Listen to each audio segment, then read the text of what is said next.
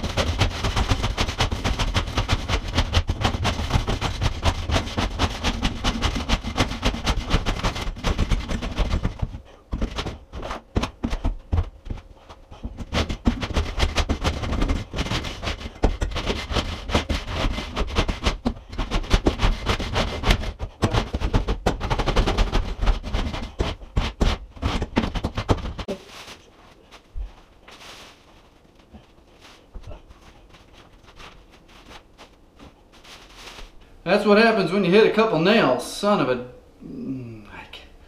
I bet I got one in my tool trailer somewhere. I found it, along with a whole bunch of other stuff I thought I had and lost, and I gotta really had to redo that tool trailer.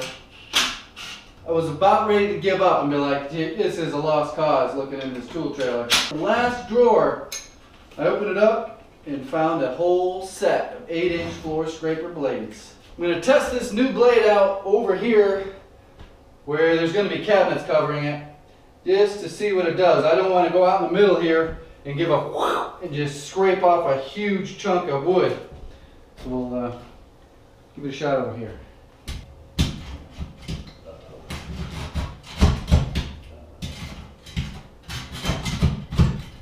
Yeah, grabbing the wood.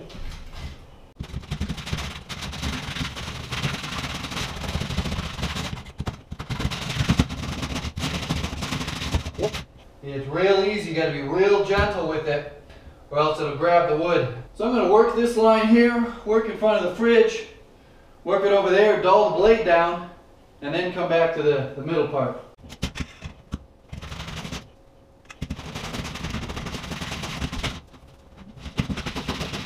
Hardly any effort at all. Man, that dull blade worked pretty good. This is less than 24 inches, so I'm still good. But I just wanted to give you an idea.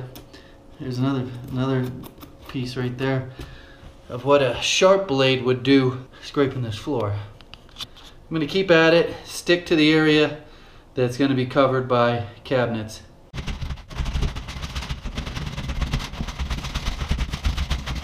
I'm getting risky, heading out into the middle now. Down low, trying to go slow. It's amazing how durable this blade is. After all that scraping around the sides, it still would easily cut you. The grain of the wood is going this way, so I am basically got the blade going this way and just taking little sweeps into the area that's got these, or it's got this stuff on it.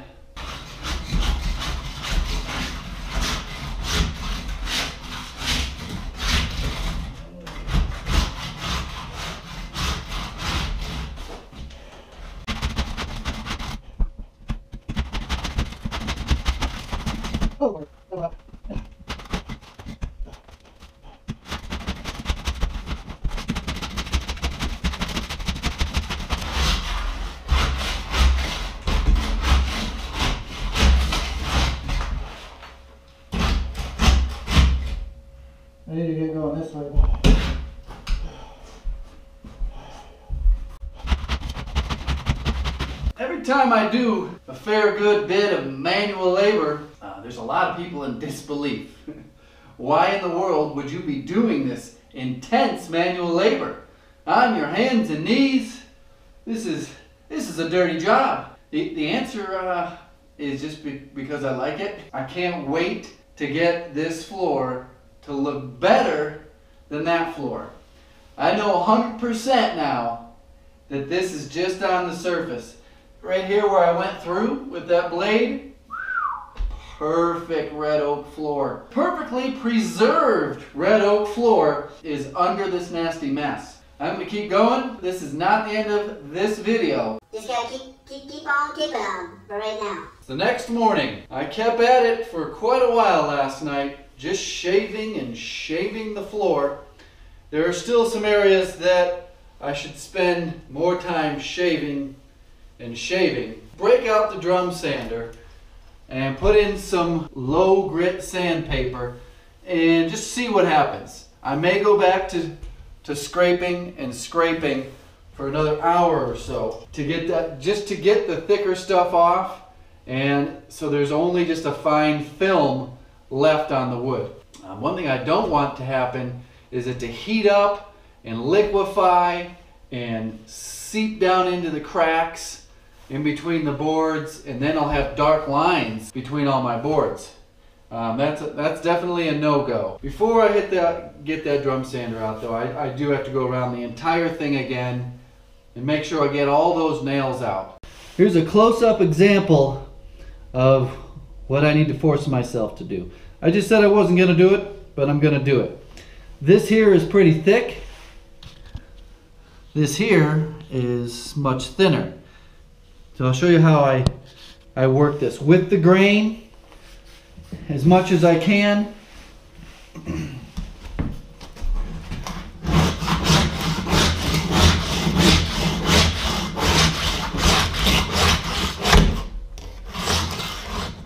That'll buff out.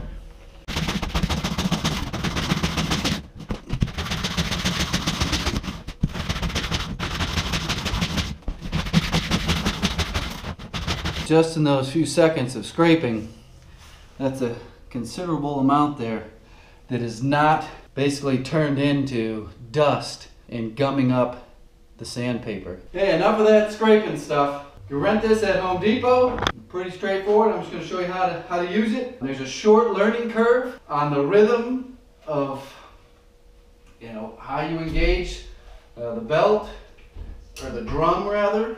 It's pretty easy to get the hang of.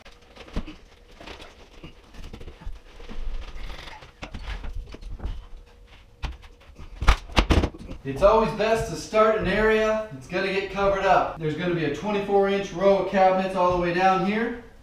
So this is the first spot. Push this forward, engages the drum. And get carried away, these things are a little bit to handle.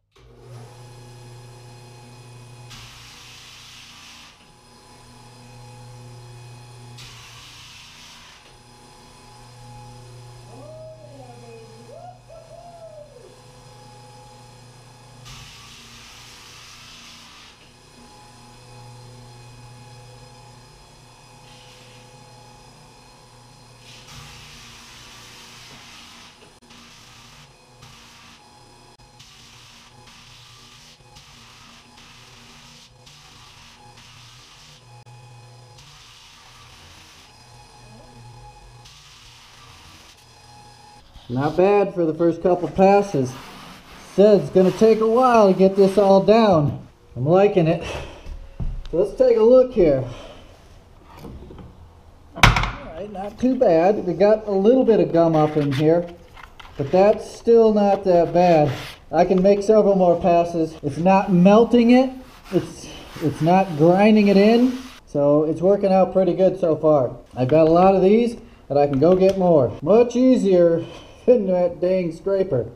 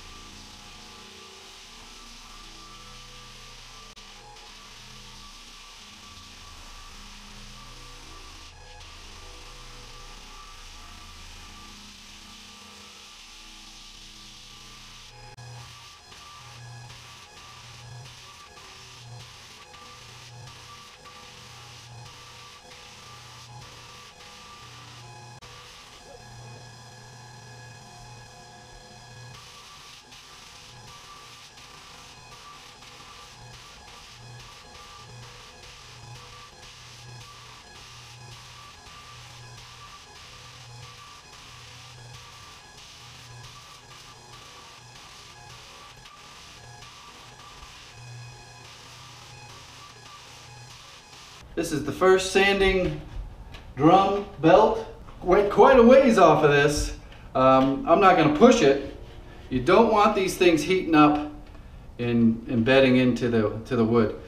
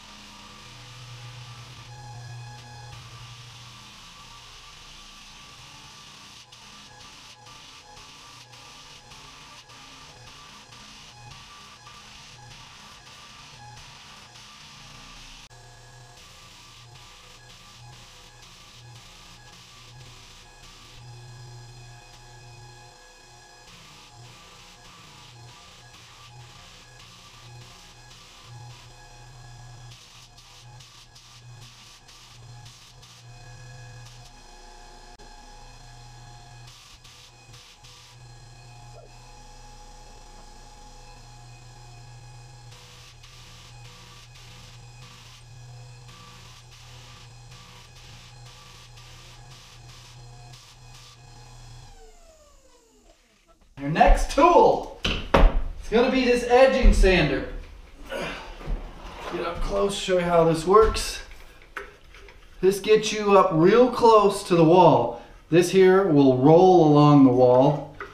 This sands right up to it, right up tight to the wall. 24 grits.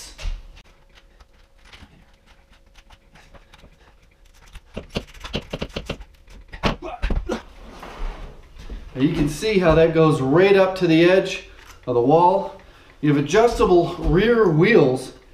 So this back part isn't sanding, isn't doing much sanding. This front part is doing the sanding. And you can adjust how aggressively it hits the floor by adjusting the rear wheels.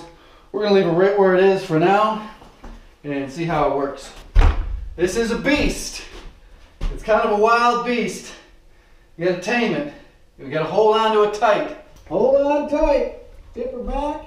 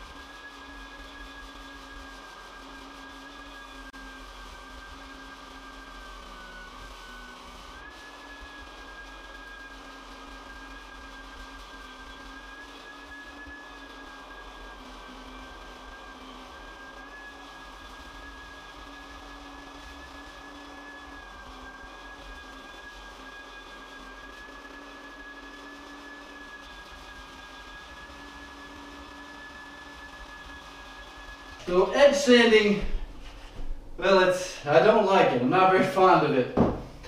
So I just give myself a little bit of a break. Got all the way over to where the refrigerator opening is. I gotta pop up, take that apart so I can get up to the edge there. Just gonna mix things up, keep on moving with a little bit of going on the second pass with the drum sander. Now, if you haven't picked up on it yet, this is pretty easy. Comments on the last video show that a lot of people have done this. A lot of DIYers, a lot of handymen, a lot of small remodeling companies, and they're posting their pictures. Yes, they're putting links to their pictures, which I think is great. You can tag me on Instagram and I can repost them. Maybe give your business a shout out. Your hardwood floor business, if that's what you're into.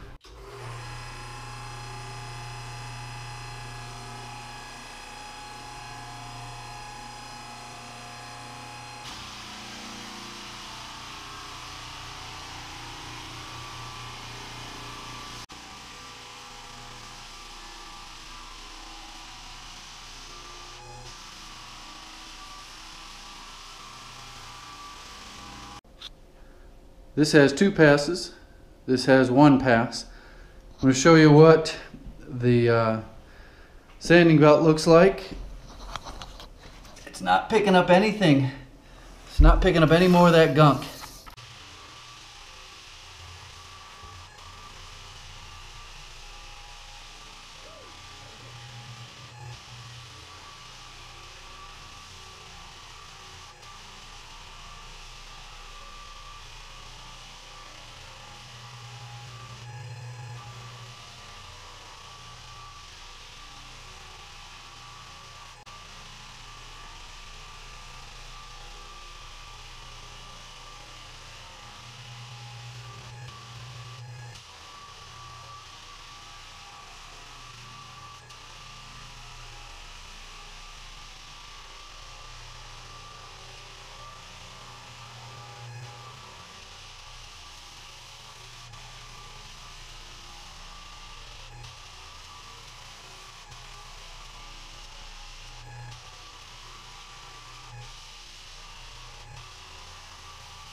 I still have to do many more passes.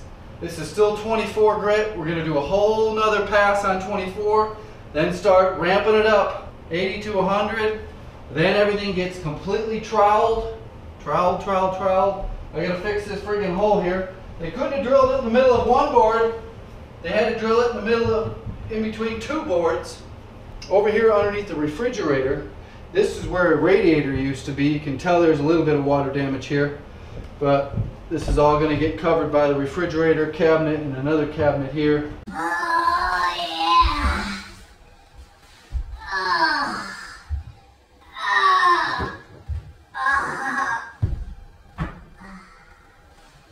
Oh, it feels good. Oh.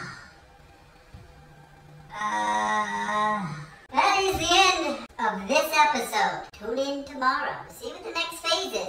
I'm about to start it right now. The next step. I don't know what I'm going to call it. But it's next. Thanks for watching. Goodbye. Some bonus footage. All I've got to really offer is a close-up of what it looks like. I know there's going to be people. And you didn't show a close-up, Handyman. All right. There's a nail hole. There's a nail hole. But all these seams here look really good, considering these are twice as old as I am. This is not bad at all. These gaps here are perfectly normal.